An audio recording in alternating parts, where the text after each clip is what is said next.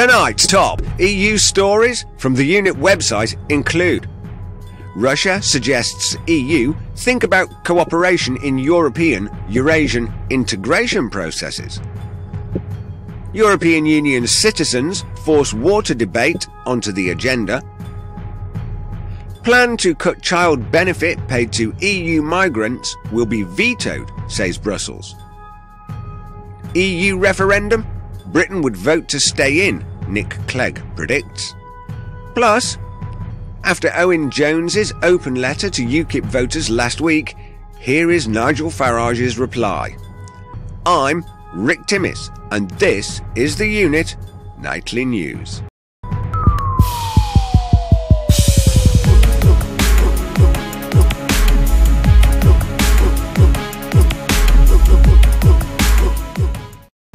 First, from our homepage. The Customs Union is not a geopolitical rival of the European Union, and it is necessary to think about cooperation between the European and Eurasian integration processes, Russia's envoy to the EU, Vladimir Chizhov, said. This is the essence of the Customs Union's proposal to the EU, Chizhov said, when speaking on January 13th at the European Policy Centre in Brussels.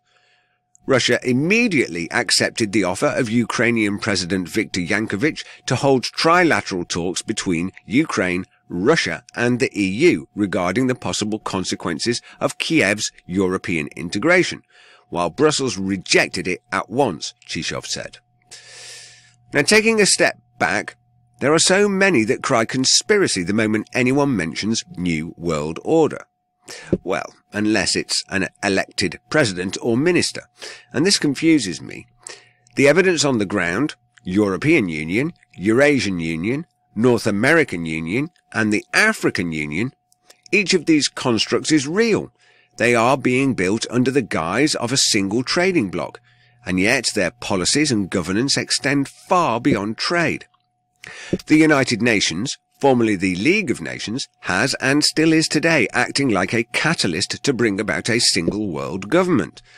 And we can see without a doubt this is where we are heading, and yet our leaders and media call these ideas conspiracy and fictional notions of cranks. It seems incredible to us here at ThEUnit that they are attempting to hide the truth in plain sight and hope to get away with it. Let us know what you think. Do you feel that a one world government is the longer term goal?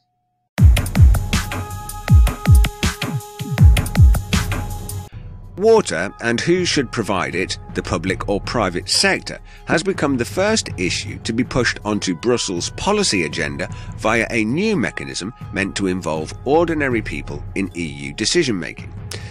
The EU Citizens' Initiative was introduced in 2012 following changes to the EU treaty that were designed to bring lawmaking closer to the EU's 500 million people. It gives citizens the rights to make policy proposals on any issue as long as they have secured 1 million signatures spread across at least 7 of the EU's 28 member states, although it does not guarantee lawmakers will pass the legislation. Late in December, organisers of the Right to Water initiative formally submitted their proposal after exceeding the threshold. They say the human right to water should be enshrined in EU law and that public, not private companies, should be responsible for providing water services. Now, for those folks out there that still think the EU is just a trading bloc, a common market, well, perhaps this story might persuade you that without your knowledge and without your consent, your rights under the Constitution of Britain have been given away for shiny trinkets desired by a corrupt political elite. Now, your new masters, the unelected European Commission, invite you to collaborate with at least 7 other nations and petition over 1 million people to sign up to your cause. Then, and only then, might they consider your point of view. Now remember, folks, you can deal directly with your regional MP, but, as you'll discover soon when we begin our own on-the-spot campaign, your MEP is a powerless puppet nodding dog who is instructed behind closed doors on how to vote. Did you know your MEP is penalised financially for non-participation in EU voting? And notice that should an MEP have a voice of opposition in the Brussellian hemicircle, nobody is ever listening. Go check out some of the YouTube videos of MEPs voicing the opinions of their constituents to an enormous, empty parliamentary dome.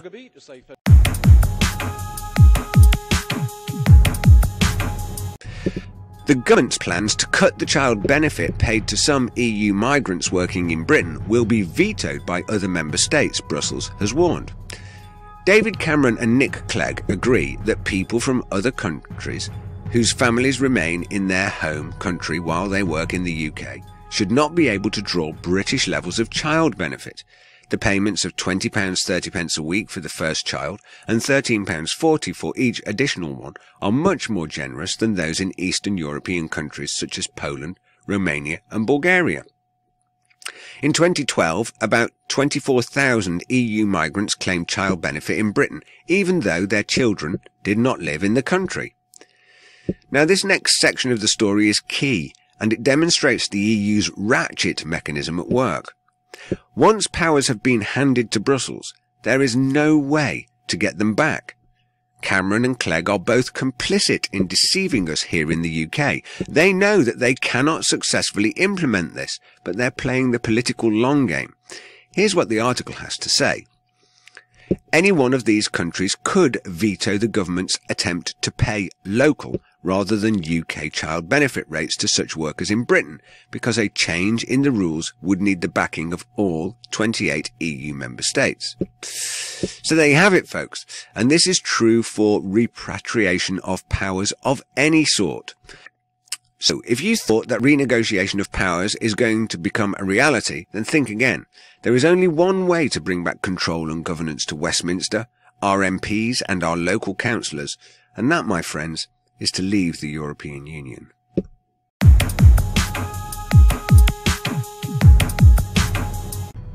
Britain would opt to remain inside the European Union if the issue is ever put to voters, Nick Clegg has said.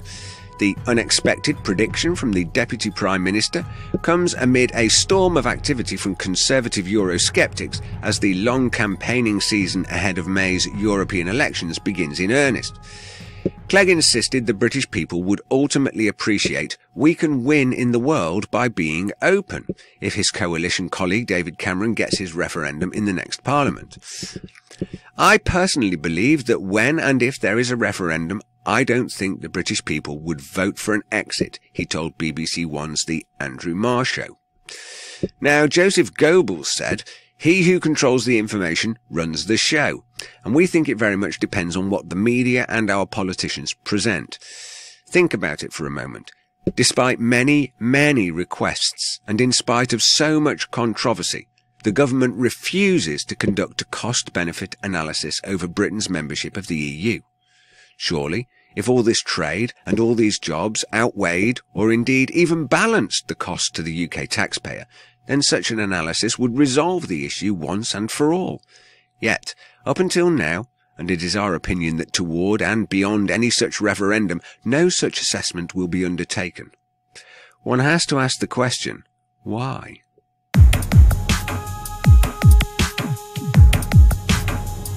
We got a copy of Nigel Farage's letter in response to the letter published in The Independent by Owen Jones. I fear that you may have been reading too much into statistical samples and haven't taken the time to get out and meet UKIP voters. That is what fundamentally unites our party. The phrasing of questions and surveys will not divert attention from the fact that we know that the issues which affect our everyday lives stem, in the majority, from the EU. So when UKIP voters talk about their main issues being immigration, energy prices, healthcare, housing, or even what bulbs they will soon be allowed to purchase at their local garden centre, they all come under the umbrella of an EU issue. Further into the letter, Nigel highlights the incoming energy crisis we face here in Britain. The EU Large Combustion Plant Directive, a headline grabber of title I know, sets limits on emissions of pollutants. Power stations had until 2008 to comply with these rules or opt out. A third of the UK's coal-fired power stations did this, meaning they can only run for a maximum of 20,000 hours and must close by the 31st of December 2015 at the latest. And I'm afraid for you, that is the same story with our railways. but not in the way you envisage. You see, our rail privatisation occurred as part of an EU directive too. It's a conversation I have had with Bob Crow, who is very keen to renationalise the railways, but we can't do this as members of the European Union. Again, I agree that we must make work pay and boost demand in the economy, but endless Keynesianisms and debt financing does not work. And the real point about the minimum wage is that in an age of uncontrolled immigration, and possibly even without it, the minimum wage becomes the maximum wage. Now this is such a good letter and is full of well thought out and well supported facts. Frankly, we need more of this kind of frank and open discussion in British politics. The people of the UK are not retarded. We do not need things simplified or skimmed over. What we need are solid, reliable truths. Because, like them as not, at least with the truth, we have something to work with.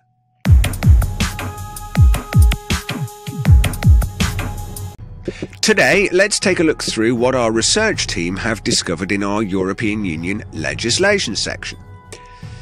The European Globalisation Adjustment Fund was set up in order to provide assistance to workers who have been negatively affected by major structural changes in world trade patterns. So what does that lot mean? Well, let's take a look and see what the requests were for. Denmark submitted an application regard to DK Vestas for a financial contribution from the EGF fund following 611 redundancies in the Vestas group. And Finland submitted application EGF 2013-001 following 4,509 redundancies at Nokia. Germany submitted application EGF 2013-03 for First Solar for a financial contribution from the EGF fund following 959 redundancies in the enterprise First Solar Manufacturing GmbH. So, as you can see, the European economic recovery, given so much hype at the opening of the year, is apparently in full swing. Next, the EU published this Development and State Building in South Sudan report, which urges Sudan and Southern Sudan to implement fully the Comprehensive Peace Agreement, which calls on the two states to tackle issues concerning power sharing, citizenship, oil revenues and debt sharing. And it also sets out a framework for European aid for South Sudan, including agriculture, democratic governance, the rule of law, education and health, capacity building and South Sudanese legal system, and promoting access to education and sexual and reproductive rights and healthcare services for women.